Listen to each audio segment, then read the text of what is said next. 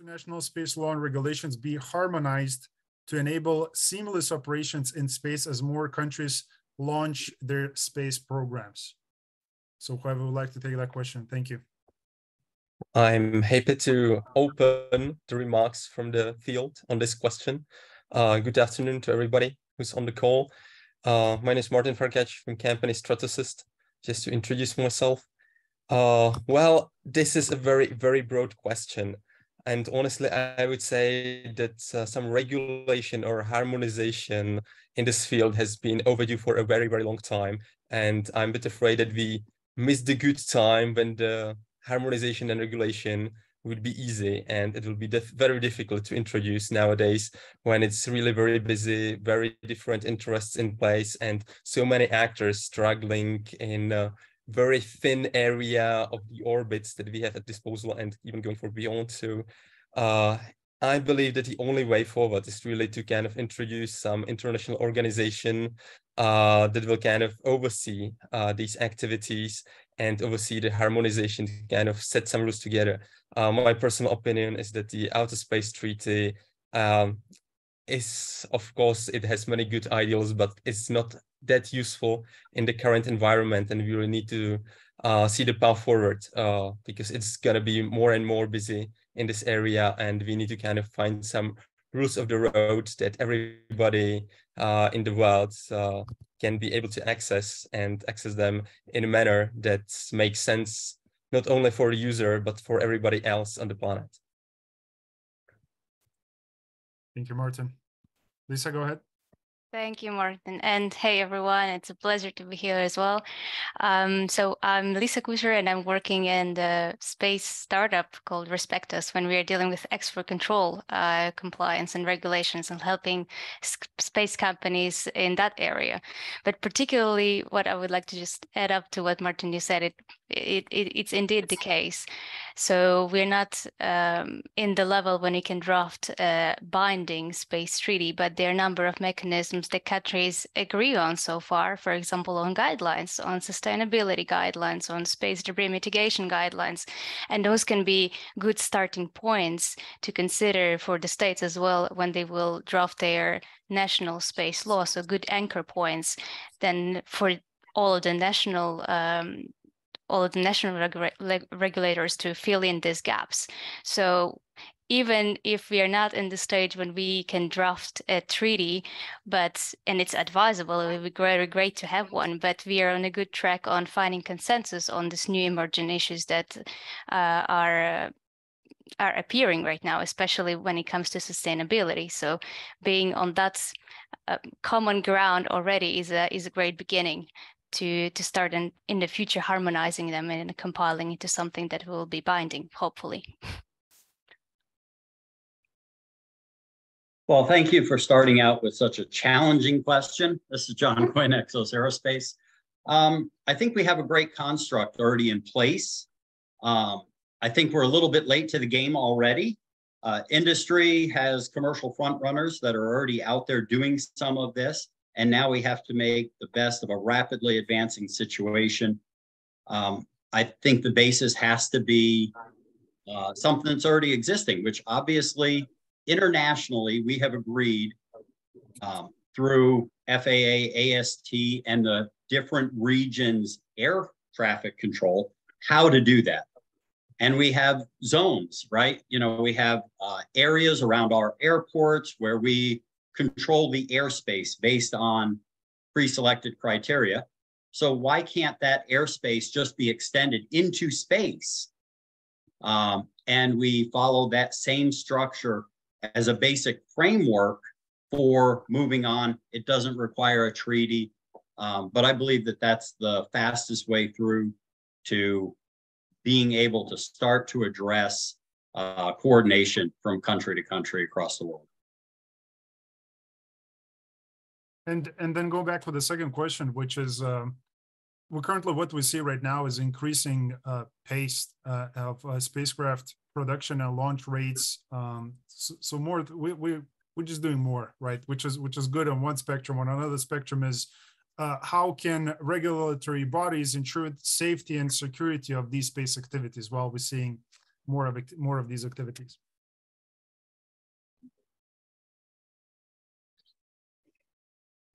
Yeah, I'll start out with that. I think a non-regulatory approach is the easiest way to start, because I would hate to see a framework built around a structure that's not workable for what industry is going to morph into, right?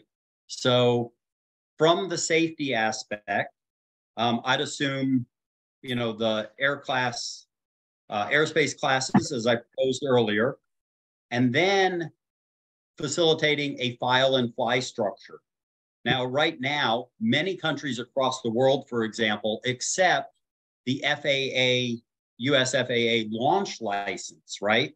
However, for their particular region or where you're launching, you still have to do the safety analysis, and that given country has to accept that, yes, your safety analysis is appropriate for where you are, and the insurance that you would provide would be appropriate for that particular location. So again, I'm much more of a build it on existing infrastructure and things that are already accepted.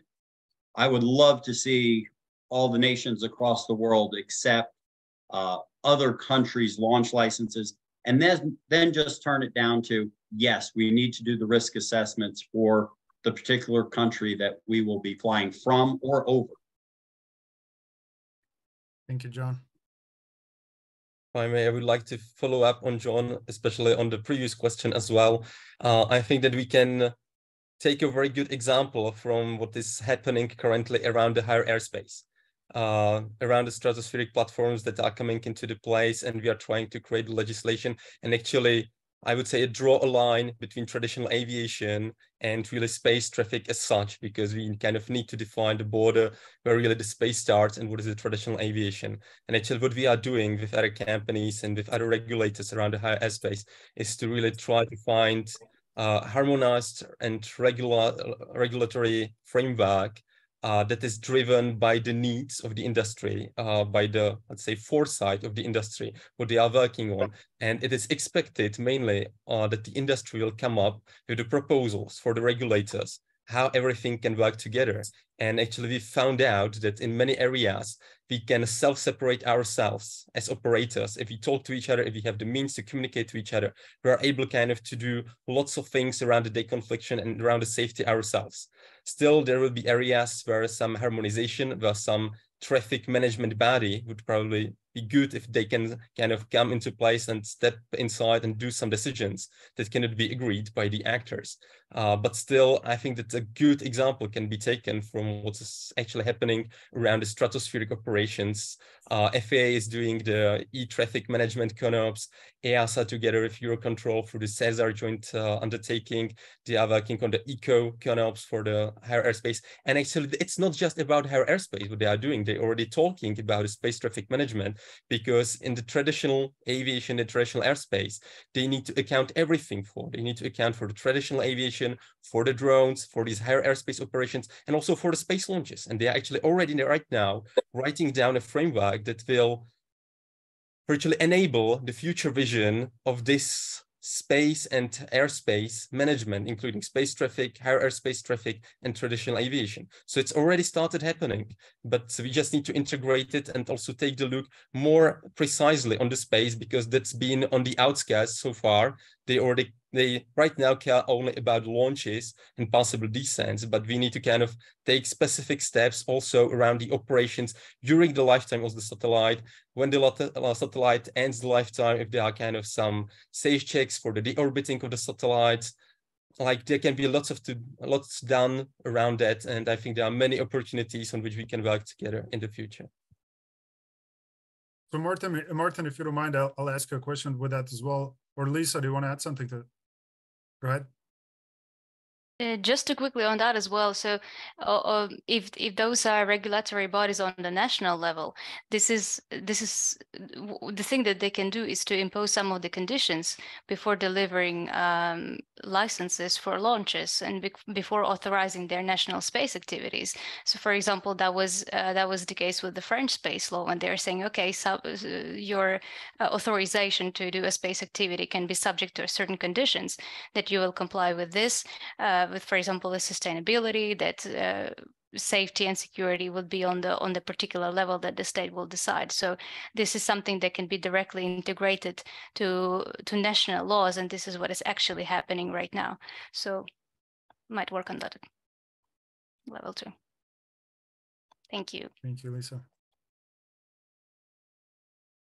So the question here, I want to ask you also, Martin, that when you talked about, compliance, so maybe we can talk about how governments can work together with the private industry to ensure the compliance. What will be strategies right there in terms of a communication?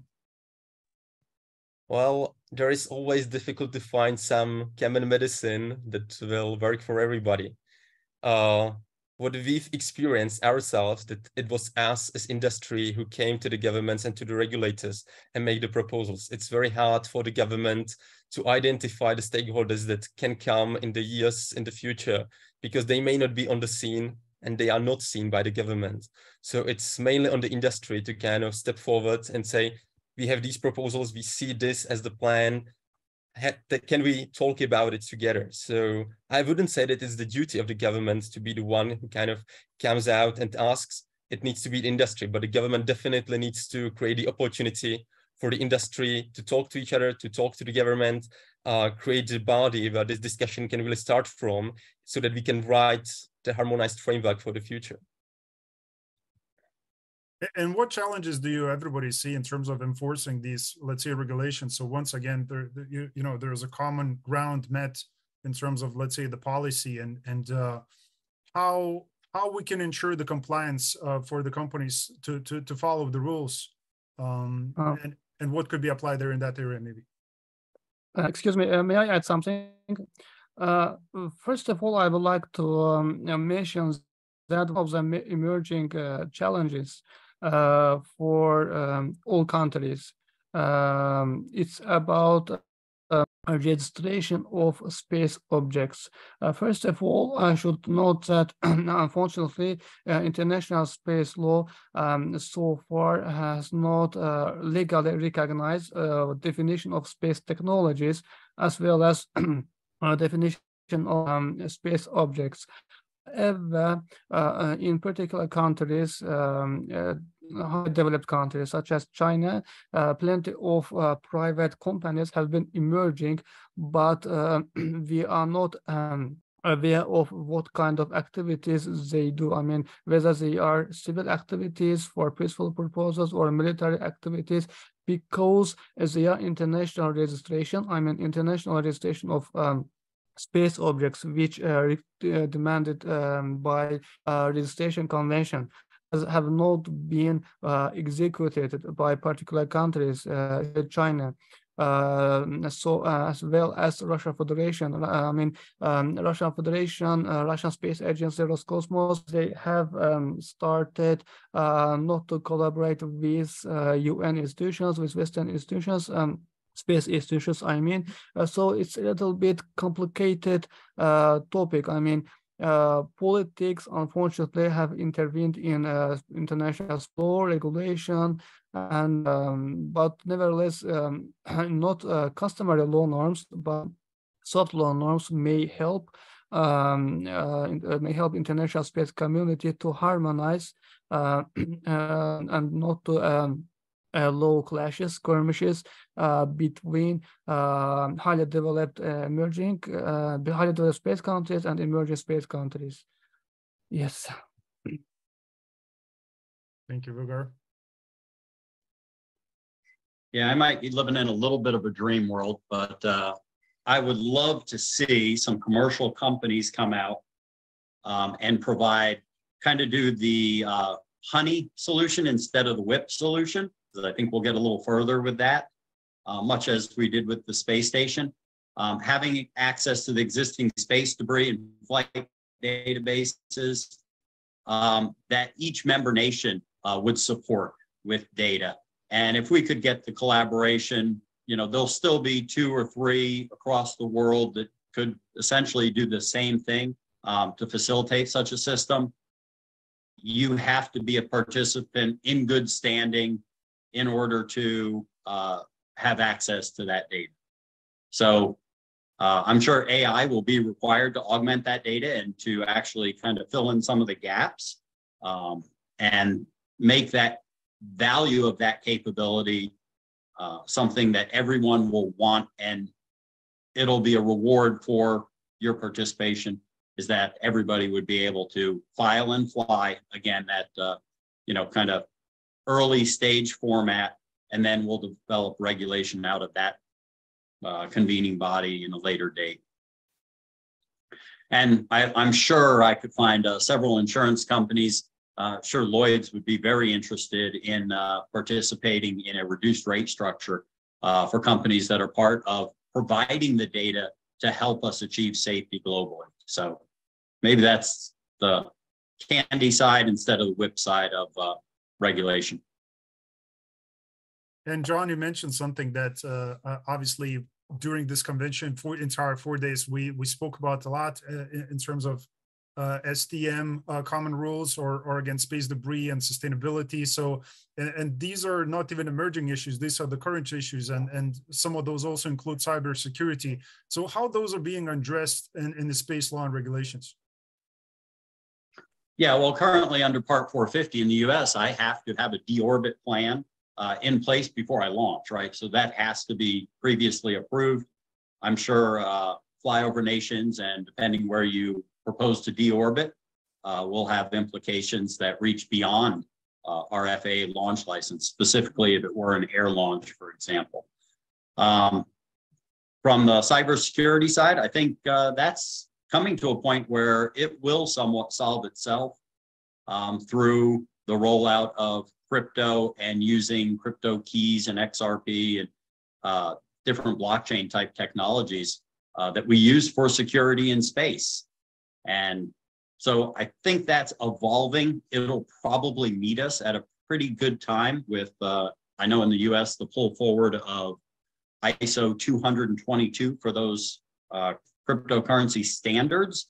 And again, the utility of it, not actually cryptocurrency, but the utility of self-custody keys can aid our security and be a large portion of that answer.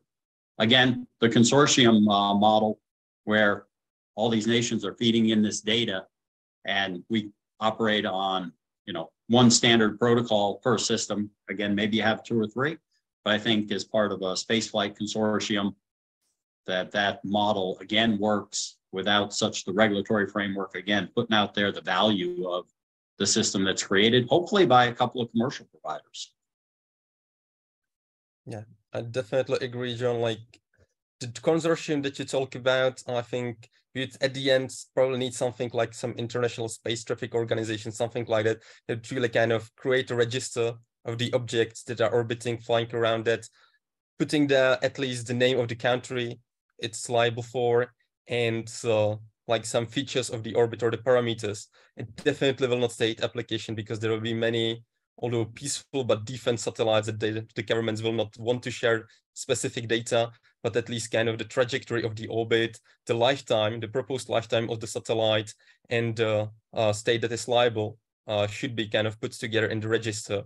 And if the state that is liable fails to deorbit the satellite after its lifetime ended, then it should probably pay some penalty fee or something like that in the future. But definitely what you mentioned that is currently in practice in US, when you kind of want to launch a satellite, that you need to have some plans for deorbiting and everything like that, that should be already in the statute of this organization or consortium or whatever it will be, so that each state is kind of bound by this rule because we want to make it sustainable.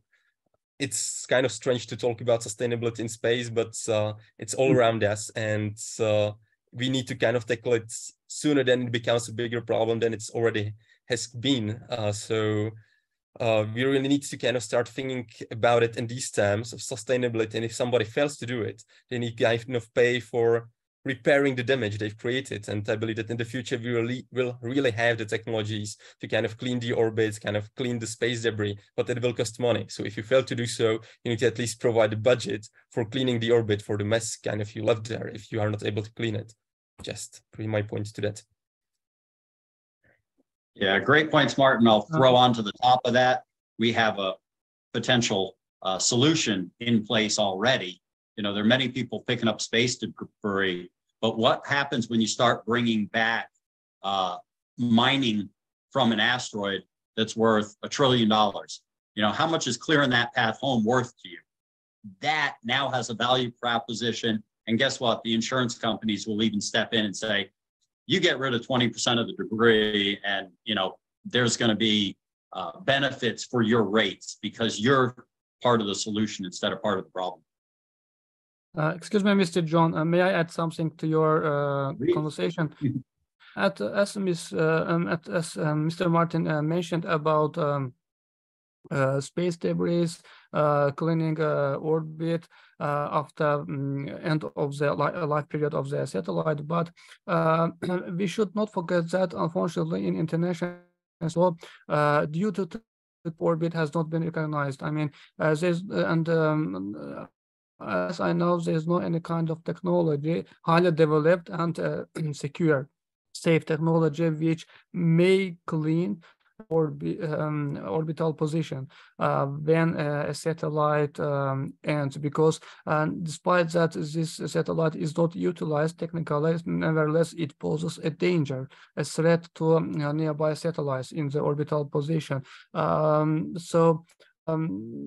Recognition of private space actors should be established in international space law in order to compel them to engage, to do something in order to not to cause state liability at all, but to recognize their corporate social responsibility. Indeed, I mean their responsibility before humanity, before international space community. Huge communication satellite operate which have been emerging and highly developed, who they have lots of technologies which may help also emerging countries to collaborate. I mean, private companies in highly developed countries should collaborate with emerging countries in order to clean orbit. But accessibility to technologies at stake. It's also a challenging issue for emerging countries because, for example, Cosmos, Azerbaijan Space Agency, does not have plenty of resources, technologies such as let's say SpaceX. I don't know, as a type of huge telecommunication satellite operator. To clean orbital space, but nevertheless, there is a threat to other cosmos, nearby satellite operators, especially military satellite operators. But there's no collaboration. I mean, lack of collaboration, lack of dispute settlement, and lack of proper registration emerging and actual threats for emerging and for developing space operators. So, Lisa, go ahead. Sorry. Yeah. To quickly add on that is hence the importance of having a body or an organization who will overview all of the processes that are happening in there. Because so now what do we have? We have a really fragmented initiatives in the US. It is happening in a great level as well. In the EU, there was an initiative to do a STT service provision portal where all of the information is shared among the EU members, but not on the international level. So it will be great to establish one first to know what is the risk, to disseminate this risk awareness among new actors that will enter the field. And second is to have joint understanding of risk tolerability among all of the space operators that will be there. So there is a great importance attached to this creation of a new body, and registration is actually one of the important factors to this, as well as Yuvagar mentioned, and the presence of the satellites that are not that easily trackable, even within this this framework. So challenges are there, but it will be ideal if we have a body like, for example, ITU, something similar to this that will just take care of these issues. So yeah, I wonder if, go ahead, John. Wonder if I could throw a question out, and if we could come to consensus, just as this group, that the regulation will come, but initially, isn't an insurance company, I mean, Lloyd's of London does the world, right? They segregate their risk. We really need them in on this conversation. But could we agree that a insurance agency could incentivize this whole group? I know for me, I'd be glad to contribute 10% of our policy that goes to that cleanup of that debris and reducing that risk. They're international already. They already work this problem every single day. If we could get them at the core of this and having a seat at the table, would everyone else agree that that'd be a good start to get into this? Because regulation we know is going to take years. We need to address it now. And I think insurance is the way to do that. Thoughts? Love to hear everyone's comments.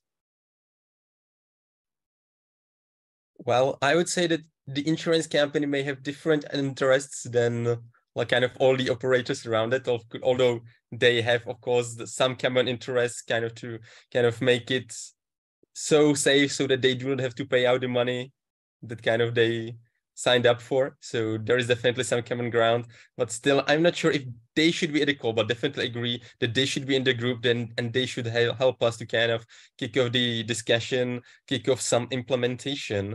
But when we talk about the safety in general around that, as I'm a bit more coming from aviation as well, or like with the stratospheric platforms, with the pseudo satellites, we are a bit on the both sides, kind of working as a satellite, but still working within the aviation. So I am more in these interfaces currently, as I'm also working on the certification standards creation.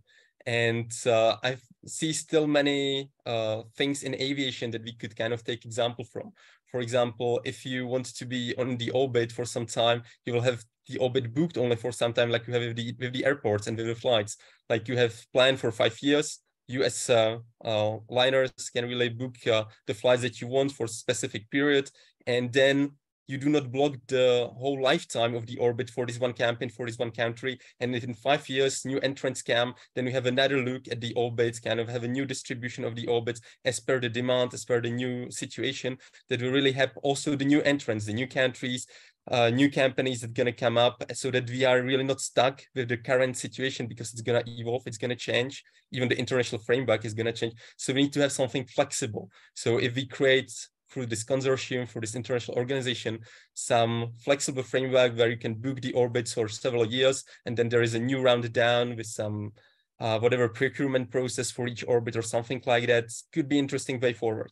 And I think that even these things we can start doing really on some common ground basis. And if I would say more than 60% actors agree on being registered, being tracked, and talking to each other, they would actually push the others with themselves, because it would be a safety threat for everybody if they do not comply with the rules. Everybody wants to protect their assets on the orbit, and everybody should have the interest of being collaborative. If you are not, you're then endangering yourself, you're endangering the others. And that should actually put everybody into the loop, being collaborative, working together. There is actually no reason why they shouldn't want to be. And if they kind of work against it, it would actually turn against them, everybody else who's in the orbit, because they would violate the basic rules of safety and of propriety and everything.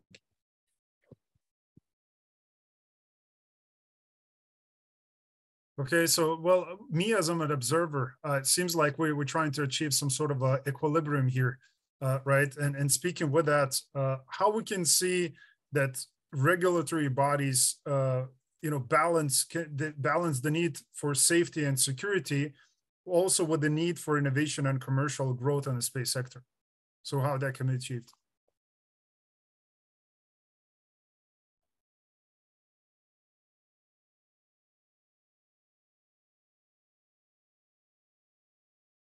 Who would like to go first, if anyone? This It's a very complex question. This is a very complex question, and it's difficult to kind of just even open it in a way. Safety and security, like we mentioned it from very different points of view when we talked about it. We can have kind of some registries, we can have flexible floors for the orbit or something like that, so that you open the space for innovation and commercial growth.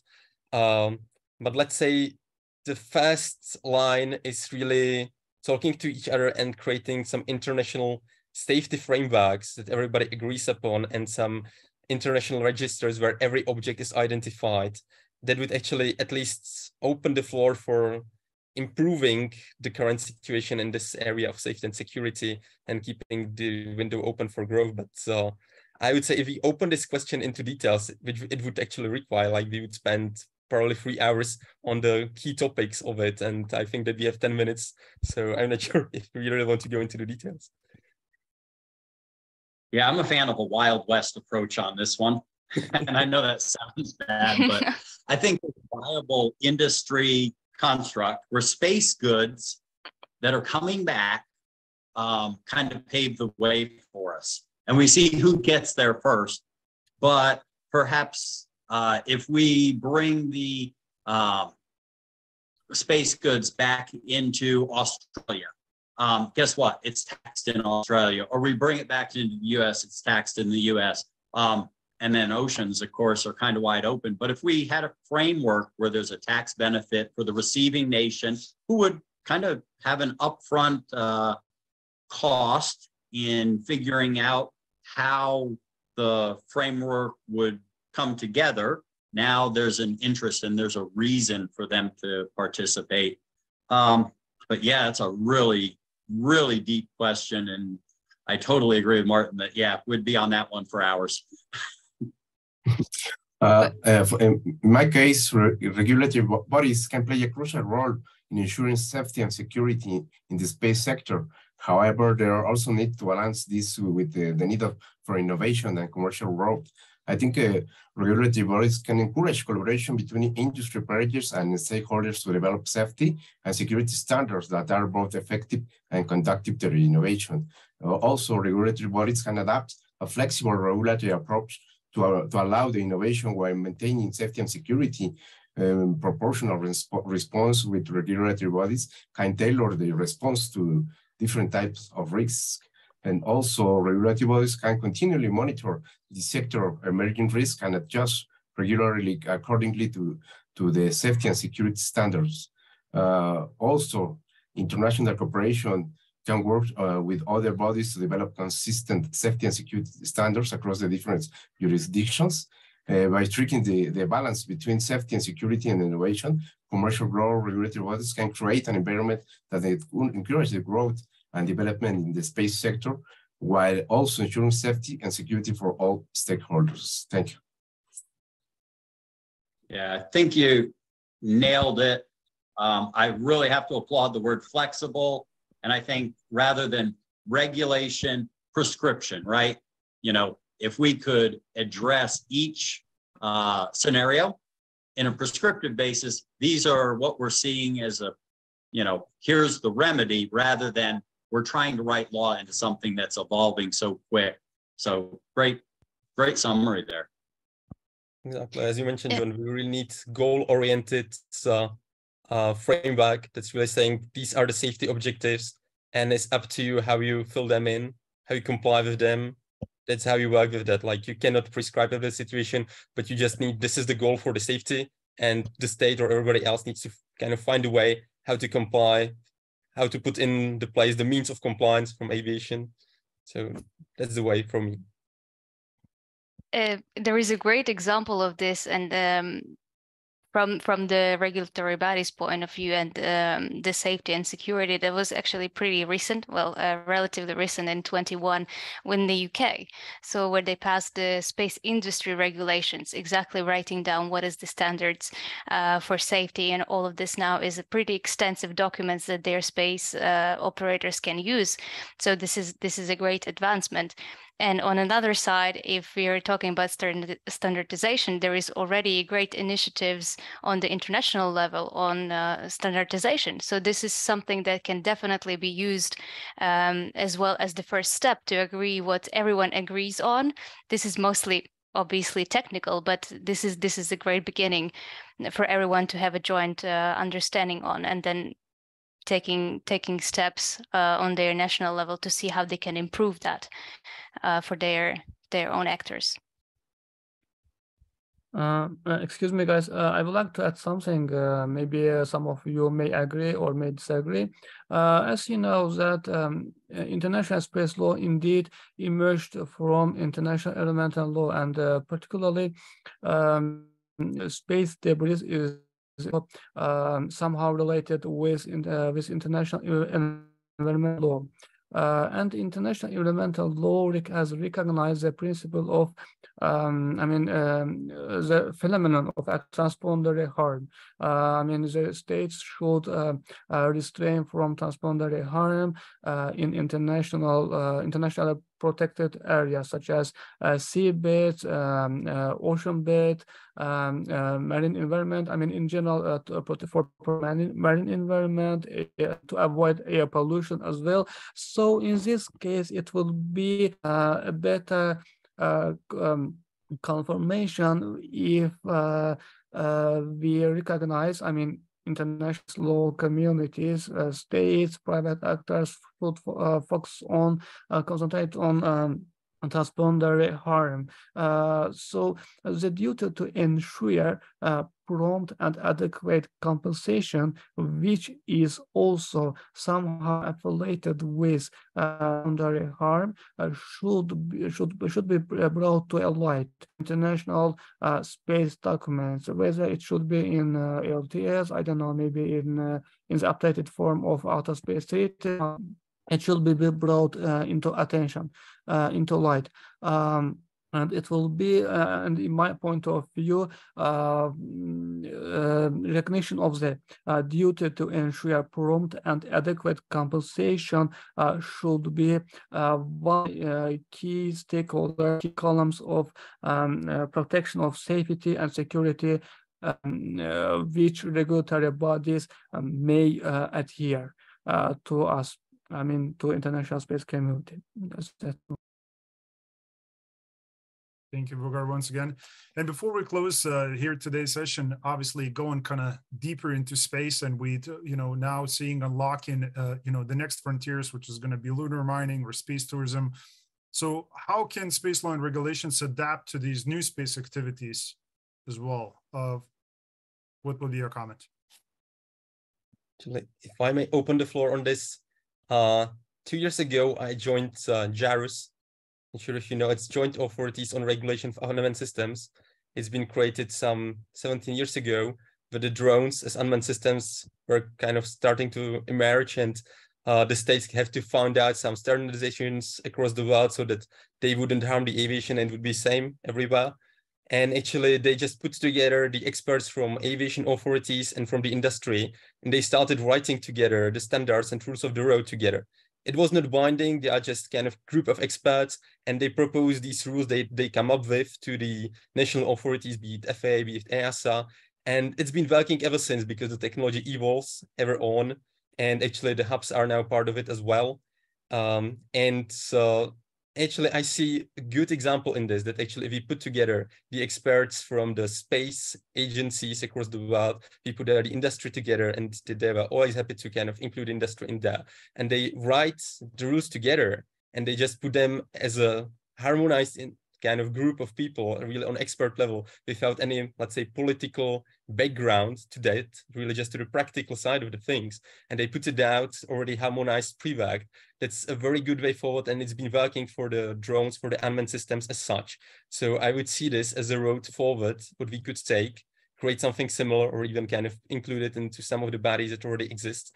Because even though the current political situation is difficult, JARUS still works in the way that there are Russia, there is China, there is US, Australia, African countries. Everybody's still talking together, and there are no issues, and they are really working practical, technical things, and nothing has changed really. So I think we can take good examples from things that are already happening and just take them over to the space industry. To continue in this, Martin, with regard to space resources, this is exactly what was the development in the international space law. And so first we had the Hague working group proposing a really nice building blocks with regard to space resources. And recently we also had a similar body, a working group within the UN. So this was exactly what you described in your situation, when it just a lot of experts of the in the area are sitting together and discussing all of these important things. And this is a great great thing that is happening. So hopefully we will also have the similar discussion when it will come to space tourism. That I don't know if there is a particular working group. I would assume there is for sure, but with space resources, it's working pretty well, and there is some significant progress already.